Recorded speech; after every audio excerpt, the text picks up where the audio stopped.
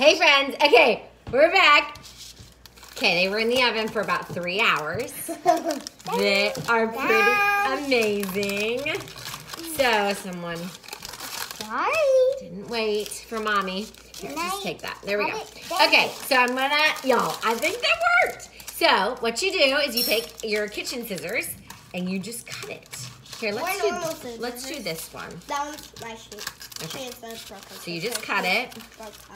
So maybe you can roll I think I need to do it less time because it's a little crunchy. So I did it about 3 hours. Okay, here you go. Here's one, probably about 2.5. And here's another. Does it roll?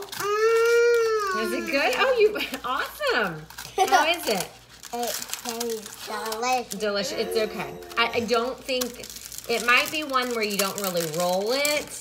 You just like peel it and eat it. Is it so delicious? Yeah. Okay, there you have it. So you can see Emilio. She's getting busy. It's okay. Messy in the kitchen. Okay. Oh, that's it. But y'all, like this one is pretty delicious. Look at that. Here, I'm gonna take a bite. They are delicious. They taste like fruit roll-ups.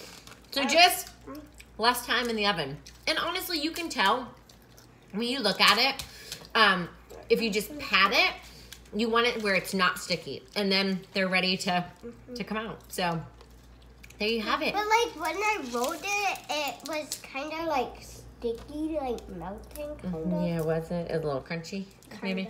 Okay, there you have it. Homemade fruit roll-ups, 3 ingredients. Y'all make them. You can make them any flavor. Let's make ours next banana. That's a great idea. So we're going to try a banana one next. How about banana mango? Sounds delicious. Okay, there you have it. Y'all try it. Okay, bye.